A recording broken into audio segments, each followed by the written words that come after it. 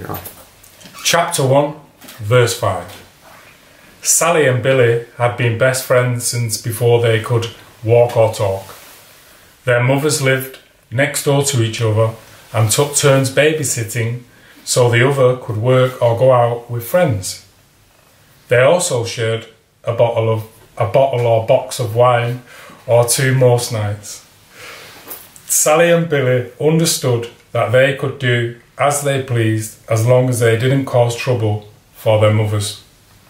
Trouble was one of their favourite entertainments.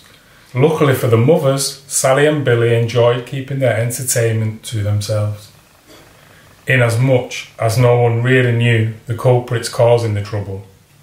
Sally and Billy never took their troubles home. They didn't have many friends at school. They were too freaky. Sally was not really ugly, but she was too clever for her own good, and no one liked that so much, so they made fun of her and called her Fishhead.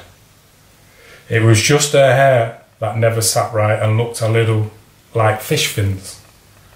Not all laughed at her head. Some laughed because they were a little nervous. Not everyone mocked her, and she did have a few friends, other freaks. Her best friend Billy had wings on the side of his head, much like Sally. Wings were not quite as good for swimming as fins, but almost, because they were loon wings, and a loon is a great underwater swimmer.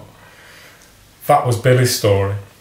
They both enjoyed the odd smoke since they were very little.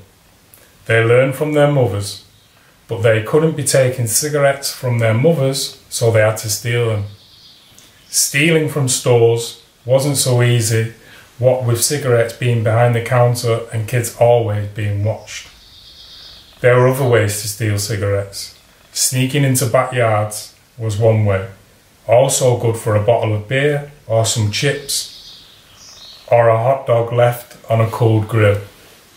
Another way to steal cigarettes and other little things was to break into cars and pickup trucks.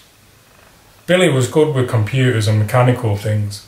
He could take a pile of broken things from the street and build a radio or a little amp and speaker for his guitar that he had stolen from behind a bar where it was waiting to be put into a van.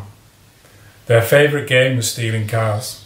They didn't try to sell them, they just wanted the cigarettes, the spare change and the odd chocolate bar, whatever they found, and a short joyride. This was their entertainment on the night that everything in their life was seriously interrupted. Sally and Billy had stolen a car and become wonders of science and medicine.